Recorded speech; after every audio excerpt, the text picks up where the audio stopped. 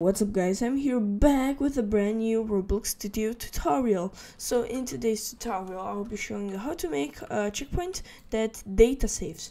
So when a player touches the checkpoint, then if he leaves the game and joins back, then he will be at that checkpoint. So let's just search for our checkpoint in the toolbox. So here we have checkpoint for obby. And now we have our script here.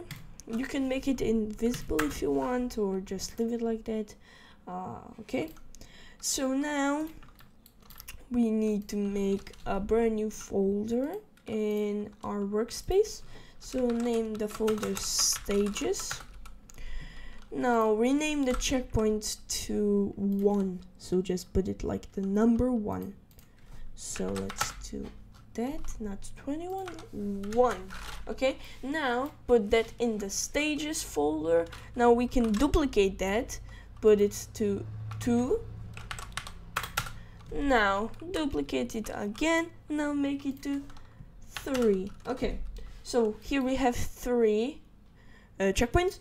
So now let's get to our server script service. We will make 2 scripts.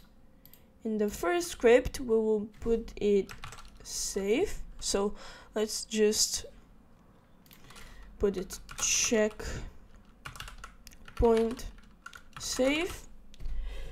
Okay, and the other one moveStages. Let's go to our CheckpointSave, and I'll leave the code in the description so you can copy paste it. And now let's go to our moveStages.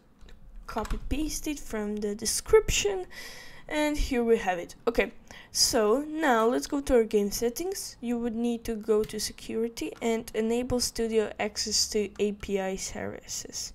So enable studio access to game services such as data stores. So we need that to work, so our checkpoints work. Okay, now let's test it. So here I'm on the stage 1, now stage 2, so let's stop play.